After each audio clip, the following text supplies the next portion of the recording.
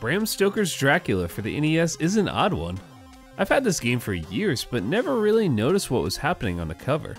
What is this? I assume it's something spooky like a castle or a graveyard, but it's so blurry and muddled that I have no idea what I'm looking at. Well, here's the Sega Genesis cover, the Game Boy, and even the Sega Master System. What happened on the way of the printer that caused this on the NES version? This is what all my images looked like before Photoshop. And the more I look at this murky blueness, the more I'm convinced that this isn't just the same image at lower resolution and contrast. Now I'm thinking that whoever made this lost the promo image and just said, well, let's just grab some stuff from around the office, pile it up, and shoot it in the dark. That'll be roughly the same look, right? Wrong.